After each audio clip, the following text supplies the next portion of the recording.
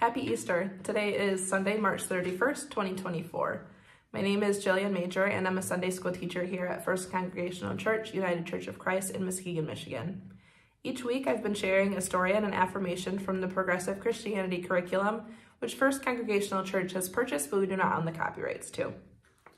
Our lesson this week is Easter, and our affirmation is as follows. My true self is ever new. I am eternal light, love, and joy. Our story is called Andre's New Day. Yesterday had not been good at all. He had such high hopes, and nothing turned out the way he wanted. Andre remembered how awful he had felt when he went to sleep last night, and now he stared at the ceiling and felt awful again. Suddenly, his mom came into the room, as she always did at 7 o'clock in the morning, and she opened the curtains. "Good morning, it's pancake time," she said cheerfully. Andre groaned and rolled over. His mom sat on the side of his bed and gently asked, "Still feel bad about yesterday?"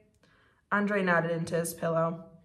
"Well, I can understand how you feel, but it's a new day. Every day is a new beginning, Andre." She gave his back a pat and left the room. Andre thought about what his mom said as he got dressed and ate pancakes.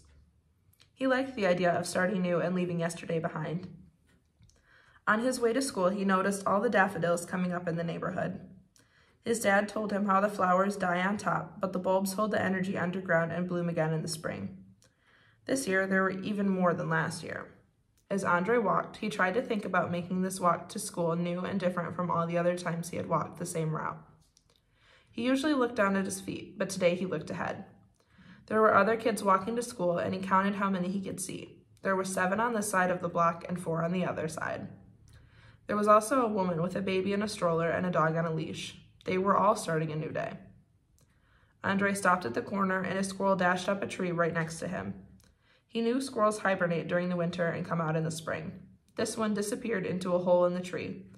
Andre wondered if it had babies in there. His watch beeped for 8 o'clock, 15 minutes to get to school. The thought came into his mind that the new hour was another new beginning. How could he be new in this hour? He decided to look up. The trees were swaying in the soft breeze, and the clouds were huddled together as if they were planning their new day. As he watched, the clouds changed and became a new shape.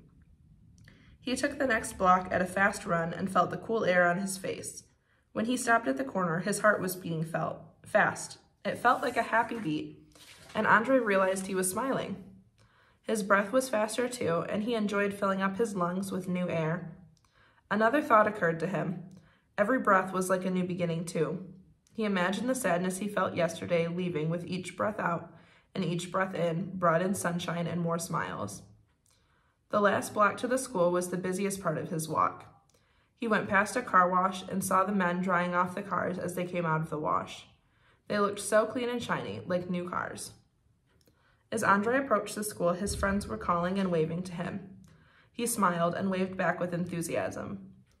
The awful feeling from yesterday was gone, and he felt fresh and happy inside. It was a new day.